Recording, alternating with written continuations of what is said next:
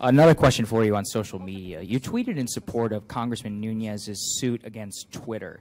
There's part of a larger discussion that Senator Josh Hawley's been leading about making social media companies liable for the content that is on their platform, which they're not currently. Is that an idea or a change in law that you would support?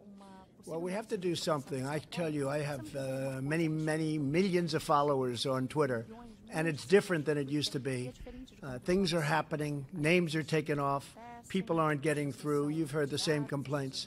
And it seems to be if they're conservative, if they're Republicans, if they're in a certain group, there's discrimination and big discrimination. I see it absolutely on Twitter and Facebook, which I have also, and others I see, but I really focus more on the one platform.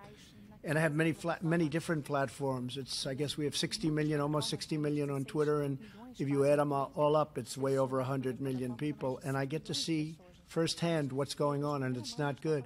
And we use the word collusion very loosely all the time. And I will tell you, there is collusion with respect to that, because something has to be going on. And when you get the back office statements made by executives of the various companies, and you see the level of, in many cases, hatred they have for a certain group of people that happen to be in power, that happen to have won the election, you say that's really unfair. So something's happening with those groups of folks that are running Facebook and Google and Twitter.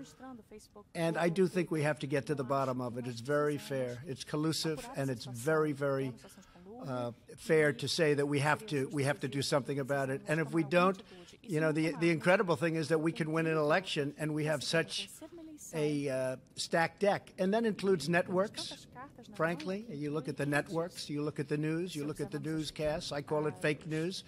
I'm very proud to hear the president use the term fake news. But you look at what's happening with the networks, you look at what's happening with different shows, and it's hard to believe we win. But, you know, I'll tell you what it really shows. The people are smart. The people get it. They'll go through all of that, whatever it is they're fed, and in the end they pull the right lever. It's a very dangerous situation. So I agree. I think something has to be looked at very closely.